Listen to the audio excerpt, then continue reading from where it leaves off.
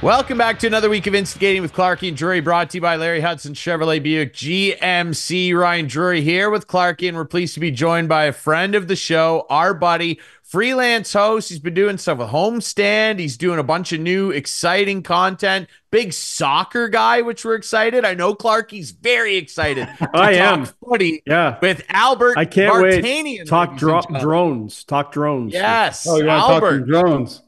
How are you, brother? I'm doing well, man. Thanks for having me on, guys. It's good to see you.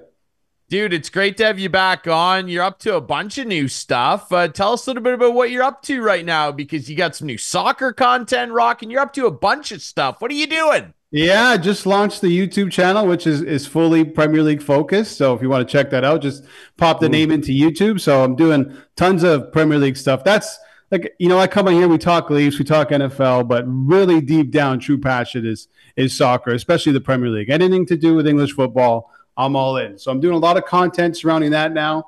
You'll see me pop up with multiple different sports books doing content for them. So I'm not sure where I'll be every other month, but I'll be somewhere. Yeah, you're a busy guy. Well, and when it comes to footy, we love footy. We know this, and we cheer for rival clubs. Clarkey's a big footy guy too. He loves his soccer, and I know he has a burning question he wants to ask you about what went down at the Olympics. Oh boy, I do. Yeah, like what's going on with the drone? Like what? So here's the deal, and this is how I relate things, Albert. I worked for Leafs TV for 14 years. We used to do a practice show every day. We showed the world, whoever wanted to watch, the practice. What's the big deal? Like, is it really that top secret that they had to spy on the practice? Like, is there really a lot that goes down in a soccer practice that clubs want to know about? The big deal is the Olympics. Yeah. If it was club competition or anything else, it wouldn't even, I mean, there would be a discussion around it because they're using drones to film other teams' training sessions. But I mean, you've heard, from other players in world football say, whatever, it happens all the time, which it does. I mean, in the past, in the early 90s, you heard about assistants going to like a Liverpool training ground and peeking over the fence or over the bushes to see what's going on. But I mean, now you have access to every single game in the world if you really want to watch it. So you're getting all of your information from those games. So there's not much that you're going to learn from those training sessions. Maybe certain patterns of play and how they're going to, manage certain set pieces and potentially who's going to be in the starting 11. But that shouldn't give you that much of an advantage. Like I said, though, if it was club football in the MLS or the Premier League or somewhere else, it probably wouldn't be a big issue. It's because it was the Olympics. There was heightened security because of terrorist threats. So when they see an unknown drone in the air over, New Zealand's training session, they're going to be like, well, this is an issue right now. And that's why it blew up. And the Olympics, they hold themselves in high regard, no cheating, you know what I mean? So they had to use, exactly. They had to use Canada as an example, and that's exactly what they did. But with that said, I mean, how stupid is that from Canada? Very. They used it against New Zealand, which was one of the teams, and even without the drone, Canada was expected to beat that team regardless. Did you really need to do that? So I just don't understand what advantage they were really taking from that. But as we saw, the story uncovered that it's been happening for a few years now, and that's honestly kind of sad, even though it does happen. So that drone must have been like, I have a drone. I have the DJI Mini 4 Pro. It's a great little drone. I don't use it to spy. I don't use it to spy on people, but if I can make some side cash, maybe I will. But those things go pretty high. Like, there had to be people watching specifically for a drone in the air, I guess. And as you said, because of the Olympics and the heightened security and terrorist attacks and everything, everyone was watching. But I mean, I don't know what you could see from way up there, because I've had mine pretty high in the sky and you can't really pick a lot up either. Right. I mean, I guess you get the aerial view of how they're setting up. Maybe I have no idea. Yeah. It's just, Canada is past this point. where I think they need to find unfair advantages. You know, we saw it during World Cup qualifying where they played Mexico and Edmonton, the Ice Teca, remember? It was like the conditions were ridiculous. They could have played it anywhere else, but they decided to play there to give themselves somewhat of an advantage. And I just feel like Canada's past that, and hopefully they're past, you know, these types of scandals. But who knows what else is going to be uncovered and moving forward. Oh, well. Yeah, maybe it got me talking about soccer, so it couldn't have been bad. Exactly, Clarkey. There you go. We'll make a fan of you yet. Albert, on that note, like you said, like, look, we're big footy guys, all jokes aside. Like, we've seen way worse things. I mean, the Calciopoli scandal comes to mind, of course, with Juve. I mean, one of the many scandals they've been involved in. The AC Milan scandal with their president back in the early 90s. Like, look, we've seen some wild stuff with match fixing and everything, and that wasn't what this was. But you did make note of the fact that the investigation, which is still ongoing between FIFA at this point and Canada Soccer, is looking back into allegations that this has been going on for a while, including during the tenure of John Herdman, who, of course, managed the women's team. He managed the men's team and is now the manager at TFC. If it gets discovered that he was essentially, which rumor has it, was the architect behind putting this program in place, do you think that any penalties that come against him in terms of what FIFA can do would potentially threaten his position as the manager of TFC ultimately? Yeah, I mean, I don't have the answer for that, but probably, right? Because should it, I guess, is the better question, Albert. Do you think it should? Right. I mean, listen, if they have hardcore evidence that it was him and he was the ringleader and he's the one who was orchestrating this whole thing, then he's probably going to have to pay the price for it. What that price is, I'm not sure. Like I said, it was made really aware of, and Canada paid a heavy penalty because it was the Olympics. Now that the Olympics are gone, is the penalty going to be the same? I'm not sure. But if he orchestrated all that, and he was the one planning everything, then absolutely. I don't see why his job wouldn't be in jeopardy as a manager and now the manager of TFC. Tell us a little bit about, you know, the overall outlook on Canadian soccer, though, in a positive sense, because outside of this whole scandal, and I thought the women did very well in terms of trying to bounce back from this. Yeah. And I mean, they were playing under really tough circumstances, whether you agree with the 6-point deduction or not. Maybe it was a little harsh given some of the scandals I brought up earlier. They played admirably and really, really well under tough circumstances. And the men's team, I mean, we saw what they did in CONCACAF. I mean, Canadian soccer is trending upward. What do they need to do to continue to maintain that trajectory over the next couple of years, leading into a huge co-hosting of the World Cup? Yeah, I think it's definitely more of the same. I feel like they have the right manager in the job at the moment that plays a very attractive style of football. He understands the region, being American. He played for the States. He's managed in the MLS. He's managed in Europe. So he has tons of experience. And I think it should just be more of the same. Let's be real. They finished in, you know, the top 4 Copa America, where many weren't really expecting them to even get out of their group. And they did. They finished second. They had 2 matches against Argentina, and you can argue that they could have stolen a point in the group stage match, and they played really well in the knockout match as well. So I like the direction that they're going. They need to play more matches, more competitive matches with tier 1 teams. I mean, now in this international window, they have 3 matches, one coming up on Saturday against the States, which is important, Mexico and Panama. But you want to see more of those matches against Uruguay and Argentina and France and Holland. Those need to continue, and they need to continue making it into these top competitions and going deep. It's not now Canada has reached a point where it's not just about making the tournament. It's about making a deep run, getting out of the group stage, and having something to say about yourself as a nation, because there's really good footballers here. If you look at their roster, you're having a lot of players now who are making moves to big European clubs. You know, Derek Cornelius, after Copa, goes to Marseille, one of the biggest clubs in France.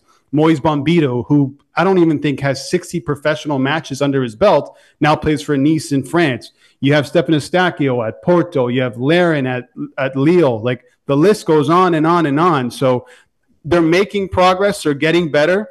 But when it comes to international matches, they need to be playing these top tier 1 teams. And when they get into competitions, they got to make deep runs. No longer is it about just getting in. Absolutely. It's not good enough to just show up anymore. And I mean, that's without even mentioning that Alphonso Davies is arguably potentially the best player at his given position on any given day. I mean, that guy's an incredible athlete and talent, and we're lucky to have him. Right. I do wonder, you bring up the States, obviously Canada with a big match coming up in this international window. How about the United States, man? They got a shiny new manager. They haven't made it official yet, have they? No. That Mauricio Pochettino is coming, but by all rumors, the ink is about to dry. I mean, if it is true that Pochettino's going there, what does that do for an American squad that has really found themselves tripping all over their shoelaces the last couple of years? Yeah, I'm surprised that it hasn't been done yet. I feel like I keep reading reports that a deal is imminent. A deal is imminent, but it hasn't happened yet. I actually started thinking about what's going on in the Premier League, about how Manchester United have come out of the gate struggling. If they would go back in on Pochettino and maybe steal him from the USA, so that can still happen. But if he does get the job, I think it's an incredible appointment. He doesn't have any experience at the international level as a manager, so that concerns me a little bit. But he has managed at the top level. He managed Southampton, then Spurs, and then all the way at the top with PSG, where he had some, pretty big names and some serious talent he had to work with, and Neymar, and I believe Messi was there as well when he had his last season at PSG. But what he's really good at is developing young players, and that was a big thing when he was at Tottenham. He had Danny Rose and Kyle Walker and Harry Kane very early on, and he said, if you listen to me and you play in my system and do as I tell you, I will make you an international footballer. And he did. At one point, Danny Rose and Kyle Walker were the two best fullbacks in England's system. Harry Kane has now gone on to be one of the best strikers in the world, one of the best English strikers in a very, very long time. So I think if they do get him, if he does sign on, it bodes well for their youth and then moving forward, because he just has that track record of improving young players. Hey, you mentioned this a little just a minute ago about Manchester United, my team in the Premier League, and Ten Hag seems to be, he's really on the bubble here, getting in arguments with media. Do you think he's going to survive? Yeah, I think so. I mean, ownership has been pretty vocal about backing him, and they spent a lot of money. They gave him money to spend in the transfer window. So I don't see it happening. But if you look at some of their upcoming fixtures, their next game after the break, I believe, is against Southampton, and it would be shocking if they lost to Southampton. So I think they pick up 3 points there. But then it gets tricky, because not only do you have Premier League fixtures coming up, but you're sprinkling in the Europa League and League Cups. And based on the way that they played against Liverpool, actually based on their first 3 games of the season, I can't tell you they had one good performance. I know they beat Fulham in the first game, the opening game of the season, but they were really poor. They were lucky to come away with all 3 points. And then against Liverpool, I mean, that was just capitulation. It was a complete embarrassment, right? And that really showed Ten Hag's system and how flawed it is. Arne Slot, Liverpool just exposed it. They allowed Casemiro to get on the ball. Manchester United's fullbacks go up the pitch. He has no one to pass to. Liverpool throw 4 or 5 players on him. Turnover, scores. And that's exactly how they scored every single goal. And 3 games into the season, it's same old for Ten Hag and Manchester United. But with that said, because ownership is being vocal about backing him, I don't think he's going anywhere. Yeah, and outside of Pochettino, I don't know who they replace him with right now, obviously, unless they That's the problem, right? That's the problem. Yeah, who are you going to replace him with? Clarkey, I got to say, your most impressive question in the history of this show. I'm extremely impressed. Thanks, buddy. Thanks. By that question. I've been doing my homework. I do. I'm very impressed. A+ to you on the homework. Thanks, man. I want to ask Leaf soon? Absolutely. I got one more. I got to ask. Look, Albert and I are big Premier League guys. That's fine. That's good. Yeah. Albert and I worked together very briefly at Fight Network back in the day, and we established that we're both big Premier League guys. Okay, so I'd be remiss if I didn't ask him this. Is this season, in your opinion, just as simple as, well, it's Man City's to lose, and it would be a shock if anybody else won? Or do you feel that a Liverpool or an Arsenal, I'm not even going to say our teams because there's no shot they're winning, Chelsea and Tottenham, by the way, do you think that Arsenal or Liverpool could realistically push Guardiola's squad this year?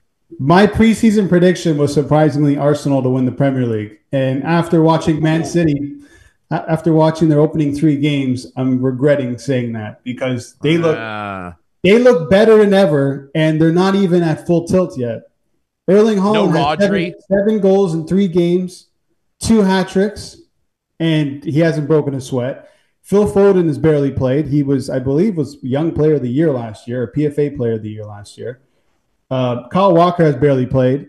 Rodri hasn't played a second yet. He's probably going to win the Ballon d'Or, so as the best player in the world, and they're unstoppable.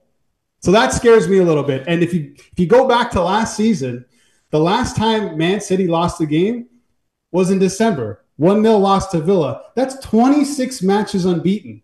And I know Arsenal has a record somewhat close to that, but 26 in a row unbeaten, the way that they're playing, that's only reserved for the best teams in the world. In my opinion, they are the best team.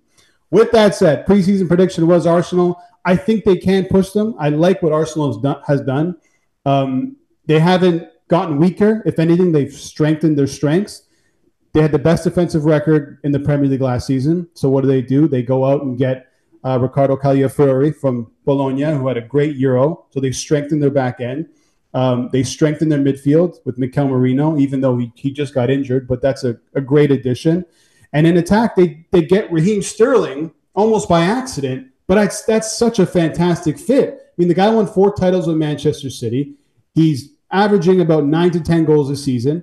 When he was at Manchester City, Mikel Arteta was the assistant coach, so there's a recognition there. So he understands exactly how Arteta wants to play, and he can score goals. And there's been a lot of talk about how Arsenal needed number 9 to win the title, but if you look back at last season, they only scored 5 goals less than Manchester City, and that's without a true striker. They score by committee, so I think all the pieces are there. They just can't throw away certain games like they did against Brighton. You can't be dropping points at home to Brighton. So if those types of results continue, they have no chance. But I think they'll be better, and they're going to push City to the brink. It'll be tough, but they will. Yeah, the talent's there. And I mean, I will say this. I think you and I are going to have to collectively barf if Arsenal end up winning a title. I mean, I've enjoyed plenty of success, but you in particular, your Tottenham boys, you're still waiting for a first Premier League title. I honestly, and this would be controversial amongst my Chelsea fan base, I would rather see Tottenham win than Arsenal. I really I hate them. I hate them that much. I really, really do. Now, speaking of a franchise that people love to hate and people love to love, let's talk about those Toronto Maple Leafs. I'm not saying I do, Clarkey, but you know how it goes. Yeah, you love to hate on them. He hates them. I don't. You do so, Ryan. I don't hate them. You do. I'm not saying you hate them, but you love to hate on them. No, you love it when they fail. You do. I don't. See, Albert agrees with me. It's fun to talk about, though. It's fun to talk about, exactly. And I want you to give me your impression of the big news this offseason, and that was Auston Matthews getting the C. We've talked a lot about it. Clarkey gave us his thoughts on it. Overall, I think we're all on the same page. It's a move that makes sense. But what were your immediate reactions, Sex? You're a big Leaf fan. Yeah, you know what? I was actually surprised because what's this management in this club used to doing? They're used to being reactive rather than proactive, and this is a proactive move by them. With Tavares, his play is declining. He's entering his last year. I really felt like Auston Matthews took a leap, not only as a player on the ice but as a leader on this team last year. I don't know if you guys noticed that, but in his post games and his pre games, he's always calm, cool, collected. He never gets too high, he never gets too low, and I think that's a great look for a captain. So it was surprising in the sense that the Leafs did it. Like I mentioned, they're very reactive. Go back to the Nylander contract. Instead of getting ahead of that thing, what do? They wait for Nylander to get to the peak of his powers to take over the NHL for whatever it was, 25 games, and then give him everything but the sun. That's the Toronto Maple Leafs. So that's why it was surprising, but definitely the right move. I think the main man has the C, and it's not only because he's their best player and one of the best players in the league. It's because it's his team, and they go as he goes. So put the C on him. Clarkey, I know that you're going to want to hear this too, because we had Albert's compatriot, his good buddy, our friend, Justin Pooney, on the show a couple weeks ago, and we were talking heavily about this. And we asked him what he thought in terms of an over-under. I gave him an over-under on points for the Leafs this year. I set it at 102.5, and he took under. What do you think of this Leafs roster, and is another century mark in store for them with the roster as it stands? I wouldn't say that they won't get there. I don't know, but over under, because they have a new coach coming in. How is he going to play? Are the goals going to dry up a bit? I'm not sure. I don't think that they will, but they still have holes to fill, right? I mean, look at that left side. Pretty weak. Matthew Nyes and Bobby McMahon, really good players, but they really need to take a leap. So who would you fix it with? What would you do? I don't know. I don't. I mean, they're looking at Max Pacioretty. I read that they're looking for him. Is that going to help this team? I'm not sure. If Matthew Nyes, which I don't think is more than a 20 goal scorer, is he going to be a top line left winger? I don't know. Bobby McMahon, can he replicate what he did before he got injured? I don't know. Then you go what? Pontus Holmberg and Connor Dewar, or do you throw Max Domi on the wing? So I think they need to address goal scoring on the left-hand side. They probably need another center, maybe a second or a third line center, unless they're going to use Max Domi there. So there's still a lot of holes that need to be filled. I still think that, a guy like Mitch Marner is probably going to still be in and around 100 points. I think Matthews is probably going to get his 50. Nylander is probably going to have another strong season. So they're going to be in and around that number. But it all comes down to April, as it always does. So the regular season is the regular season. I'm going to pay attention to it because I want to see how Berube sets up his team and what he does when he doesn't like what's going on, how this tandem is going to work out, how this somewhat new defensive core, how that's going to shake down. But other than that, I'm waiting until April to see if they can actually score goals in the playoffs. Yeah, that's the key. There's no doubt about that. It'd be nice to see their power play do something in the playoffs. Be over. There's a lot of things to do well. I mean, let's be honest about. They got to fill these holes and they got to do these things and they need more secondary scoring. But if you look back at history, and we've been talking about this forever, the biggest issue in the playoffs is goal scoring. They're not getting blown out in games, even though the defense, the defensive core, has never been that great. It's 2-1 games. So it all comes down to the core 4, core 3, whatever you want to call them. If they're not performing in the playoffs, then whatever they do in the season does not matter. They can win the President's Trophy. Who cares? It means nothing. You'll get past a round or two. 100%. Yeah. There's no doubt about it. We wish we could, as Leaf fans, just fast forward to April and get on with life. You know what I mean? It's such a painful regular season. I don't see this team missing the playoffs. I don't see that happening. But they also have to position themselves good when you do get in the playoffs. And that's a challenge. And if they only have 102 points, as Ryan put the over-under at, that's not going to probably even get you home ice.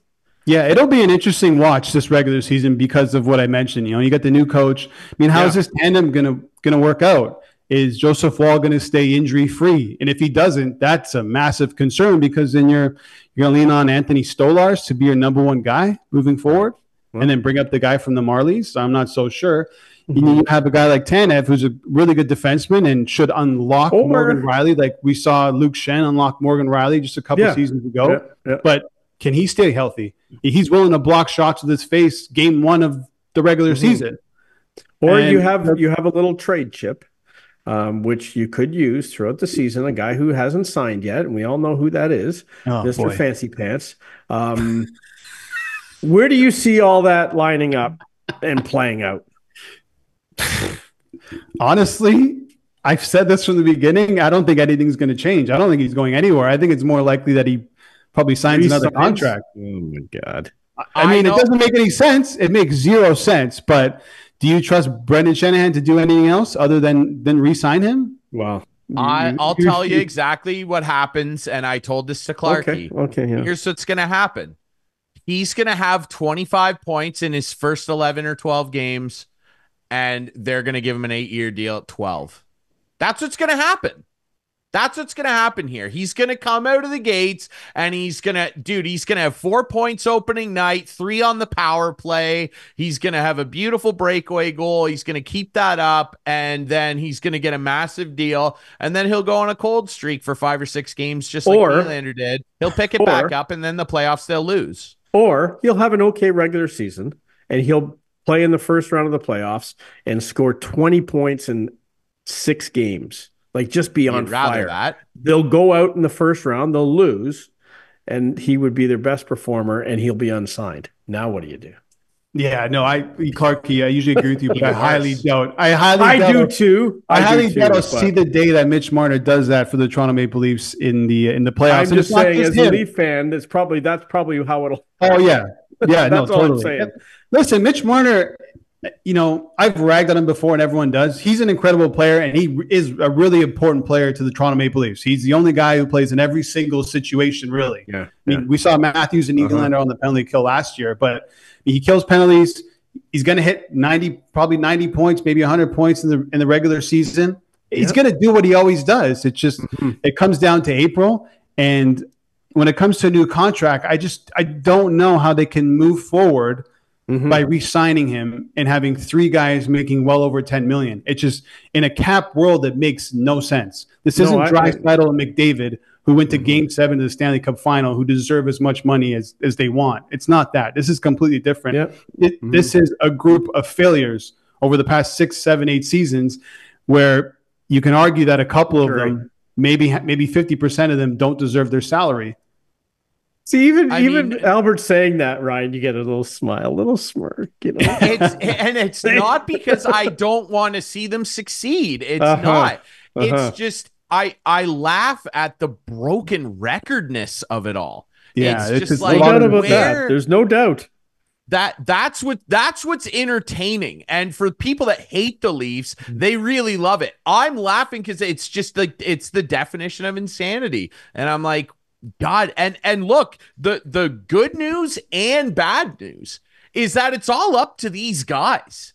Like, they could do better and win some rounds and actually perform up to those lofty standards that those numbers on their paychecks say, or they could keep doing what they do. Look, and Mitch Marner, I was arguing with a guy in my hockey pool the other day about him because he just got traded in our hockey pool. I won't tell you for what.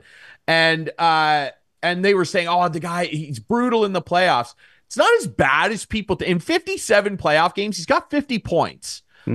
Now, would you prefer it be a point a game for a guy making that kind of cheddar and wanting 12 million? Yeah, you would. But it's those game 6 and 7s that haunt this core 4. 5 career game 7s, 2 assists, -5. So, like, that's the narrative that they have to kill. It's a big hill to climb. I understand it. I really do.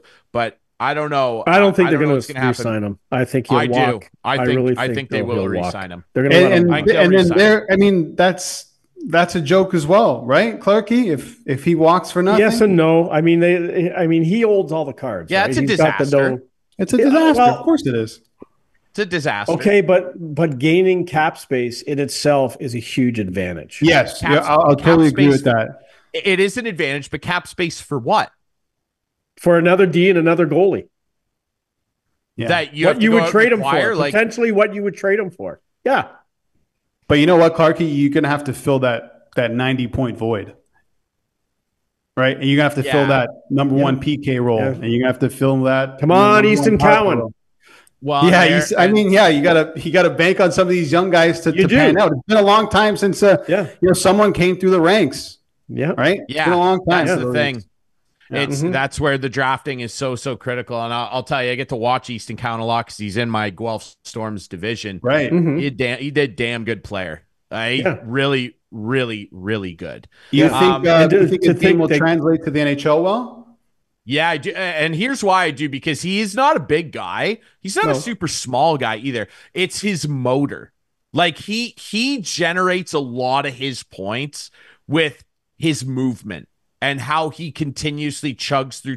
And hey, he's on the top line. Like, he's getting the best matchups in the OHL every night, and he put up a pile of points.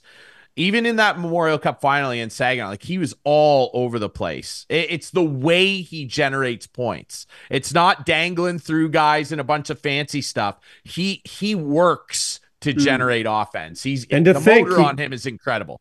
To think they only gave up Rasmus Sandin for him is amazing. I know. Yeah, I remember when they moved him, I thought that was a mistake, but that's Washington's problem now. Yeah. Oh, yeah. Washington with their shiny Stanley Cup. Yeah. In color TV. I will say, I will say, color TV, this guy. 13. Good for you. No other teams were playing against you. I will ask you this as well, because Albert, I know that much like Justin Pooney, when we talked to him recently, you're a big NFL guy. Justin Pooney and I and my friend Steve Savin, we all made a bunch of award prediction picks.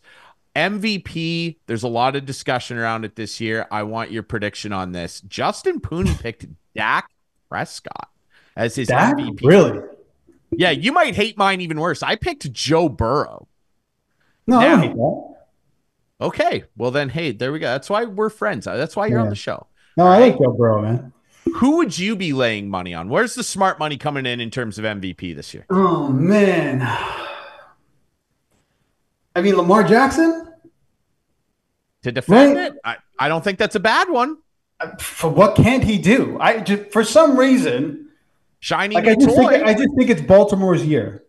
But after saying Lamar Jackson, I'm thinking about Derrick Henry being there now, and maybe Lamar Jackson's rushing numbers take a bit of a hit because they got King Henry back there. But I'll stick with Lamar Jackson. You're going with Burrow. Dak Prescott that's not happening. He'd have to. Well, Dak would have to have an immaculate season to be an MVP. Yeah, and he had a great year last year. Like, let's not beat around. He had a great year. He threw 45 TD. Like, great year.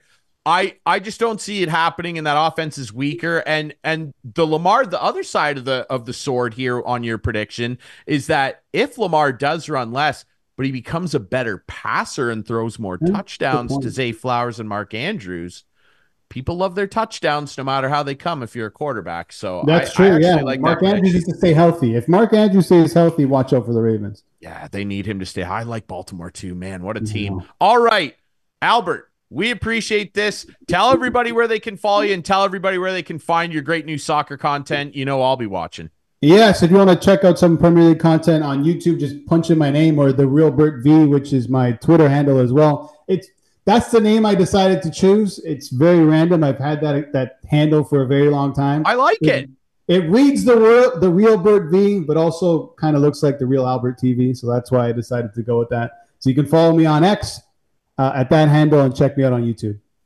Absolutely. Albert Vartanian, our buddy. It's great to have you on here, man. We're excited to see all the content that you crank out this year. Thanks so much for going on the show with us this week, and up the Chelsea, my friend. Come on. No way. Clarkey, good seeing you, buddy. Thanks a lot. Go Man U. Oh, God. Ciao, boys. I got to deal with that. See you later. All right. We'll take a quick break. When we come back, we are going to talk about, obviously, a really devastating bit of news out of the hockey world. We got to touch on it. And we're going to talk about our couch potatoes next as well here on Instigating.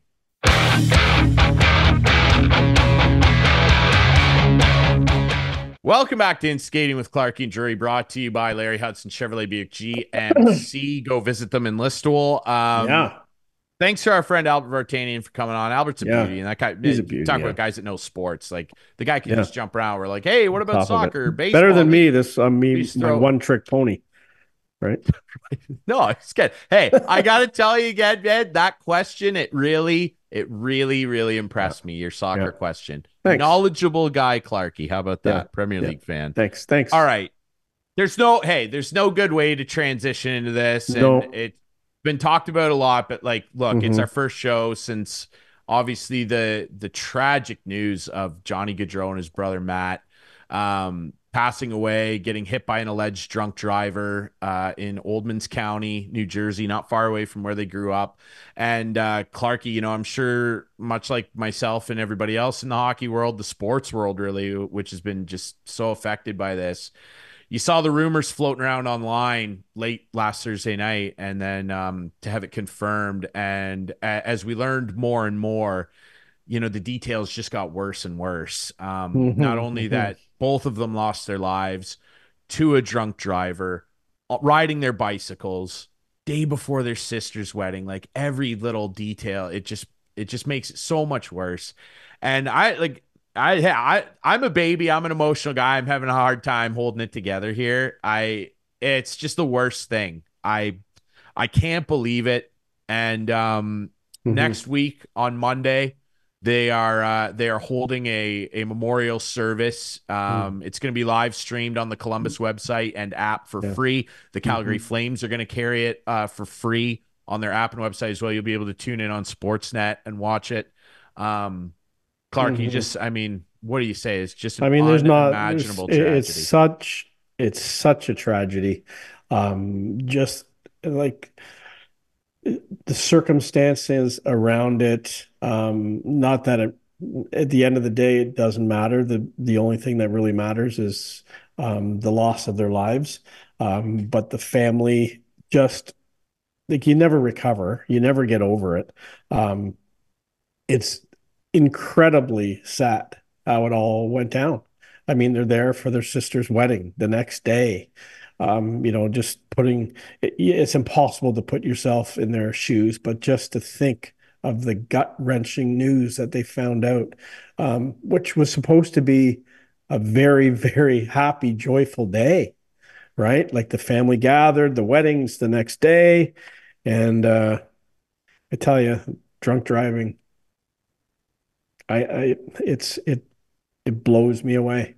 It's such a tragedy, and God, Yeah. and like seeing the outcry of people and emotion all around the world, but more particularly in Columbus and in Calgary, like thousands of people showed up for a vigil there, and it's just like people who've never met him.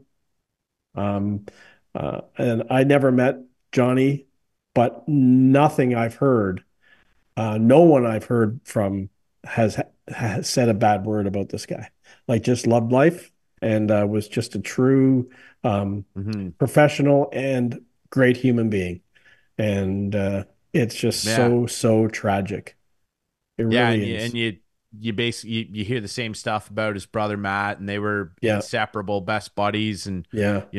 everybody I think at a professional level is a little more familiar with John and his game and everything that Hmm. he's accomplished. But Matt was a professional player as well.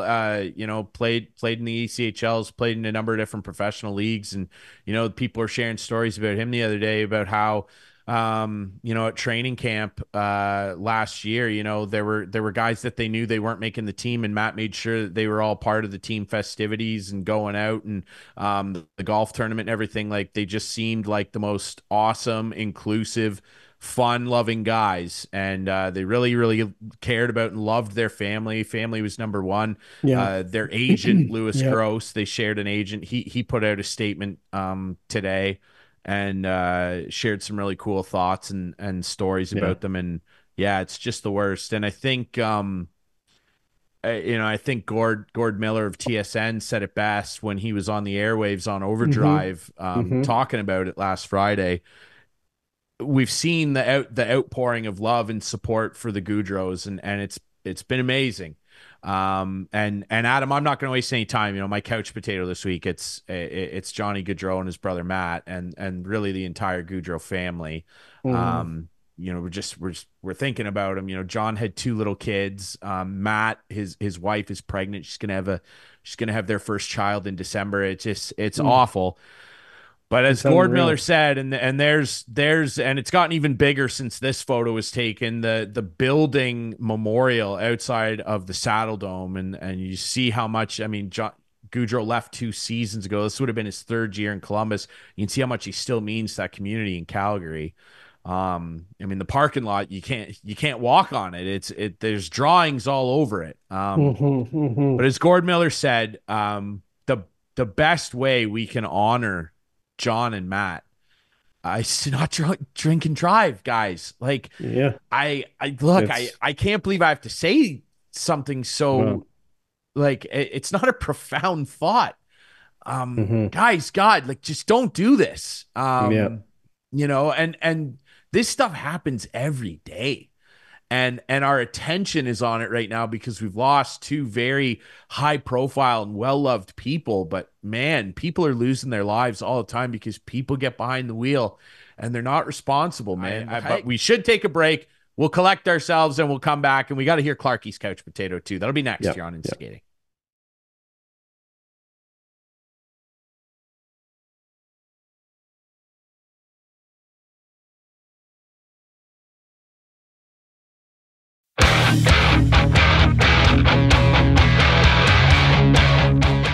Welcome back here on Instigating with Clarkey and Drury. And we're brought to you, as always, by our friends Larry Hudson, Chevrolet Buick, GMC 1000 Wallace Avenue. Go see them in Listowel. There's a lot going on over there. Look, the deals are hot. The weather's getting cooler, which I like. The deals are hot. Janet, dude, my mom, really quick, I said before the break here, let's go, that there was something I wanted to address that I'm really angry about. And it's not this, but I am angry about this. My mom is getting worked into the ground. I'm not going to say where. But just, it's unbelievable the weekend shifts that she's got to do. It's gnarly enough. Like, man, I don't know what the culture is like over here, man. Sounds like she could really use a new vehicle.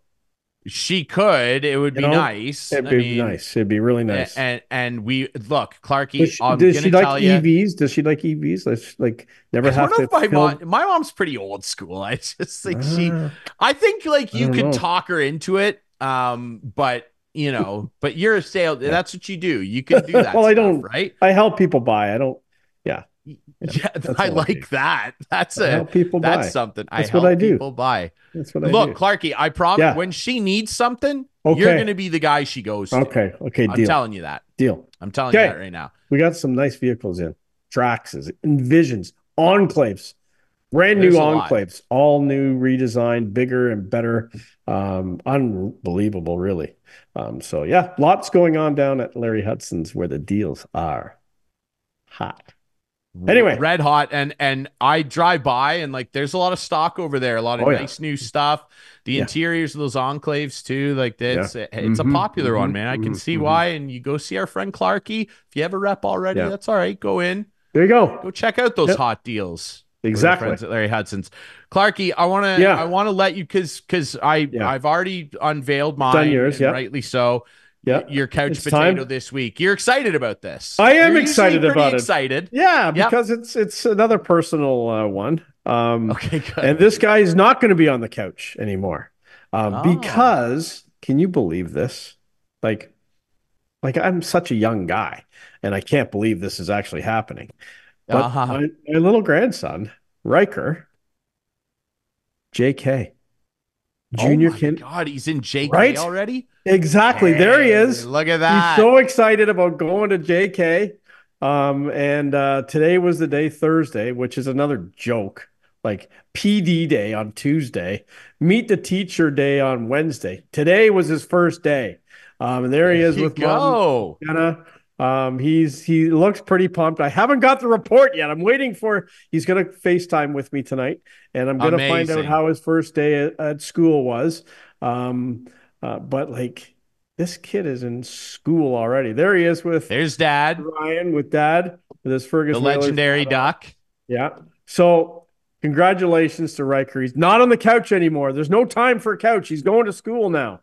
So no, it's all business now. Pedal to the metal for Riker. Riker, enjoy school, buddy. That's going to be amazing. Exactly. And this is a good opportunity to mention. You see it in the credits every week. We know everybody watches the show right to the end. That's right, and you should, because producer Adam puts a lot of work in it. Okay, that's right. We know you see in the credits. You better, and it's worth mentioning now. Jenna is the official equipment manager of this show. So how about that? She is, and Riker is the future one. Yeah. He's future equipment manager in training, right? And let's not forget that because she always gets upset, Amanda, my other daughter, is our graphic designer. The official. There's nothing unofficial about this, guys. No. The graphic design. It's official. It's on the credits too. That's Amanda, and it's on the credits. Yeah. Okay. Yep. We know you see it. We're not telling you anything you don't know. And your buddy is the music director. Well, we both are. I mean, Rob produced it all, but I mean, and look, we don't hear any of the vocals on the track because we don't need to scare anybody. But Clarence, I am the lead singer of that band. Okay. Yeah, so I know. New EP coming out this month, ladies and gentlemen. New EP, extended New play. EP coming out. New EP. New music video extended that I'm play. the Is that what star it of. is? Is that what EP is? Yes. Extended play. Yeah. Extended play. Not an LP, because that's an LP is a long play. Long play. So what's the difference? Well, an EP is typically very shorter because you get a single. Okay. And sometimes singles are double-sided. They got a bonus track on them, so it's usually only 2 tracks max. An extended play is usually 4 to 5, sometimes 6 songs. And then an LP is anything, I believe, 8 songs or more. Oh, okay. So like generally, LPs are 10. Yes, an LP would be an album, right? Okay. Little music facts for you there. Got New it. EP, What's bugging Clarence you? Street, follow us. What's in your kitchen?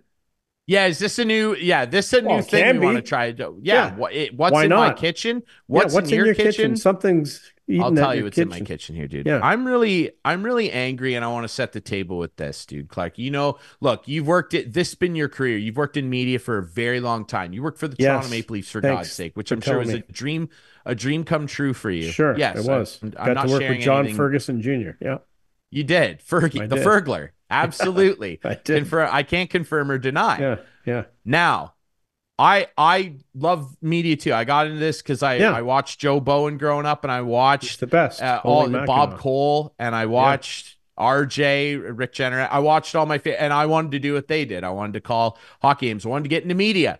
Yeah.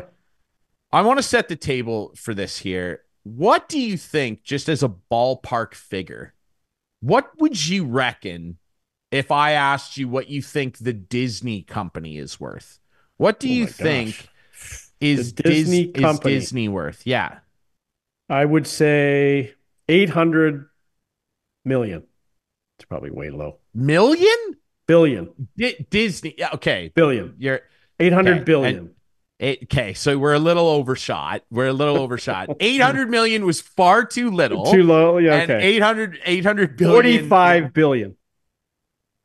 They're worth $162.08 billion. Disney has a market cap or net worth of $160.08 billion as of today. Its market cap has increased by 3.05% year over year. Now, people are probably wondering, well, it's a sports show, Ryan. What are we talking about, Mickey Mouse? Well, they own some channels, right? ABC. Not only does Disney own some channels, they happen to own the worldwide leader, so-called, of sports. ESPN. And at the risk of potentially hurting my hiring, potential at a future company, you never know. They're not watching. I have a real problem. with ESPN and I guess by extension, Disney Corp. I saw today an advertisement that ESPN tweeted out and X'd out. No, I'm not saying that. Screw you, Elon. They tweeted it, and they put it on it's all over their social media channels. Exciting new coverage that ESPN is going to offer post-game for the National Lacrosse League, Professional Lacrosse, and the National Women's Soccer League, the NWSL, and it's going to be AI generated. Like fake people? Computers. Yeah. A computer is going to write the articles. And so is this on TV? No, it'll be on the ESPN app and website. I see. But the content will be generated by AI bots. Right. So it's going to be unbelievable. I can't describe to you the rage that built within me.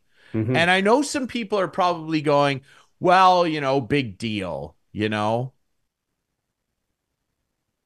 that's a greater problem I have with society in general, and we're not going to get into that. But the lack of empathy for other people is just mind-blowing to me. No one wants to admit something's a problem unless it's happening to them. And to anybody out there who's going, oh, what's the big deal? This guy's in media and he's complaining that a bot is going to write stories. Well, I don't know what you, the viewer or listener, does as a professional career, but let me just throw something out at you. Let me just say, I don't know, you're a mechanic and you go into the garage tomorrow and your boss goes, actually, we're going to be cutting your hours, God forbid, outright firing you. We're going to cut your hours in half because we just bought this new, I don't know why it's German engineered. I just like here, German engineered. We bought this new German engineered Superbot with monkey wrenches attached to it. And it's actually going to be fixing everybody's cars now. And so we don't need you. That's essentially what it's like. I don't care what industry you're in. Fast food, nope, we got a robot flipping burgers, don't need you. You know, this is so embarrassing to me. And for a company whose tagline is and always has been the worldwide leader in sports, for Disney, I don't know who's in charge of this, and I don't care. But for the corporate fat cat pigs, and there's nothing I hate more on this show, and you know that, Clarkey, than corporate fat cat pigs ruining sports. For them to okay this and not take part of that, hold on, let me get the figure up here again here. $162.08 billion, 3.05% of which is newly generated revenue from last year.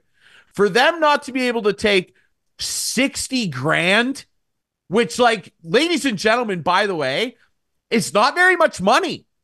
And we all know this. Like, the middle class doesn't even exist anymore. I digress.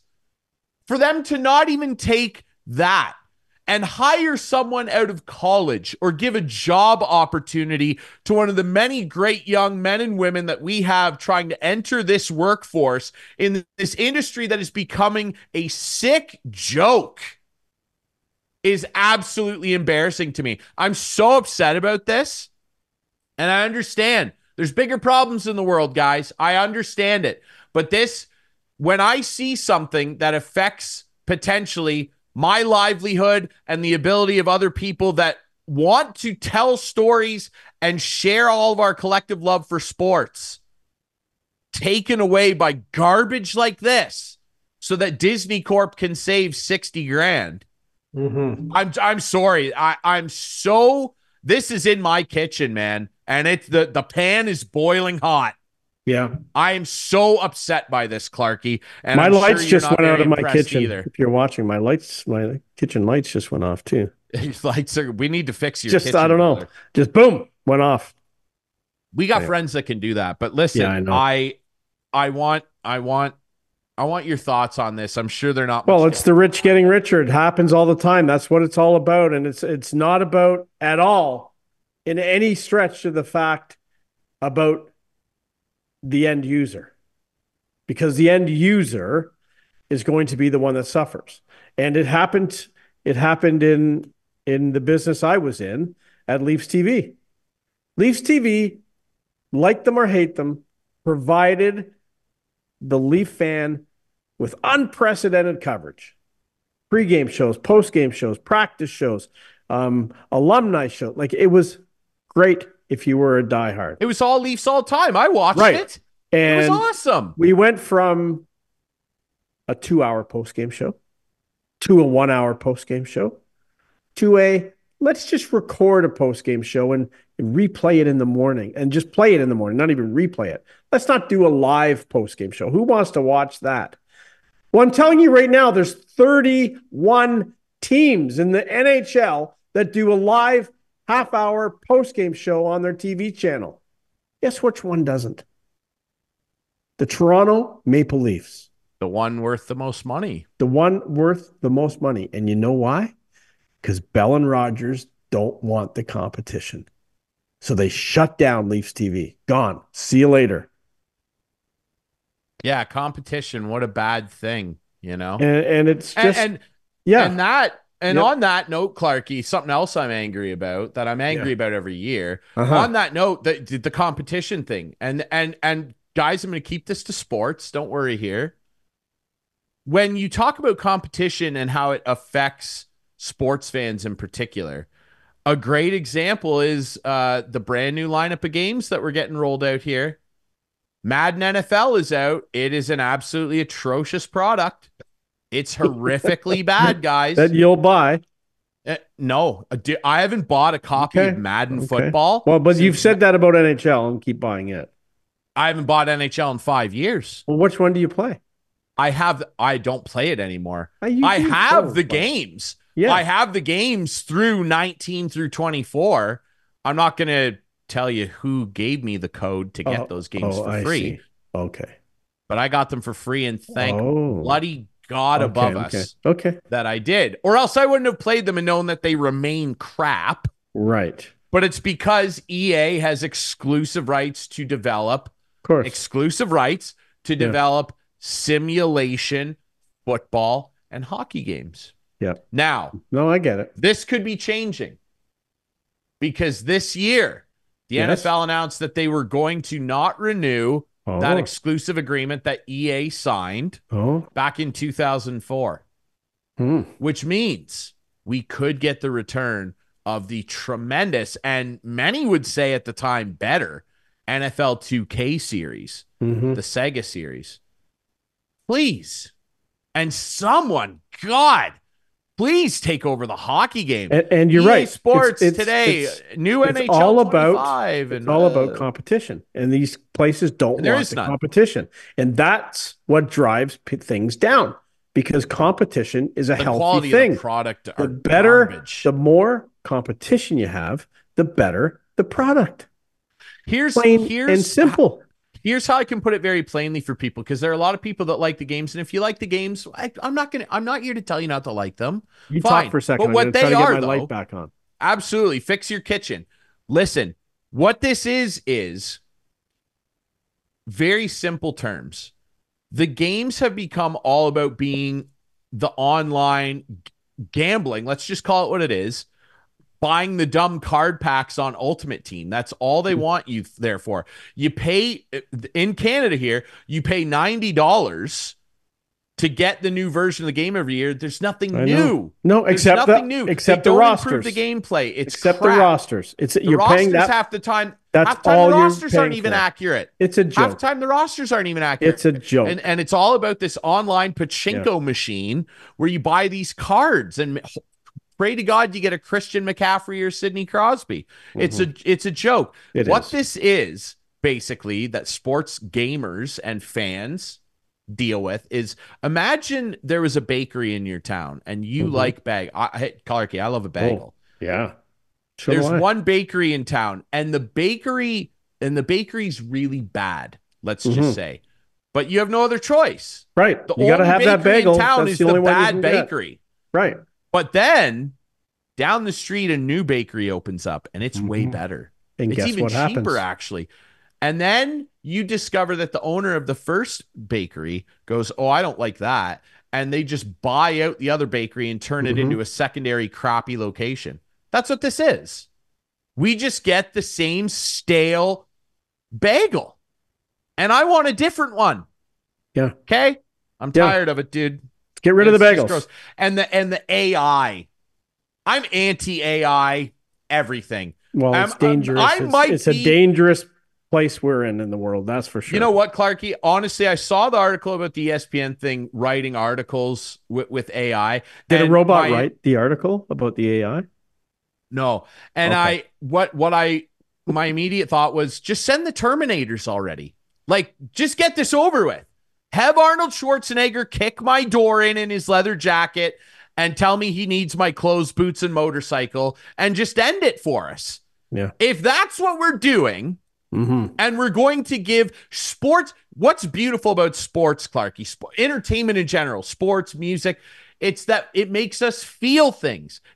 What's the corny crap you hear every year? It brings people together, man. It unites us. And we're going to let robots do it? I'm over it, dude. Send the Terminators. I'm over it. This is a joke.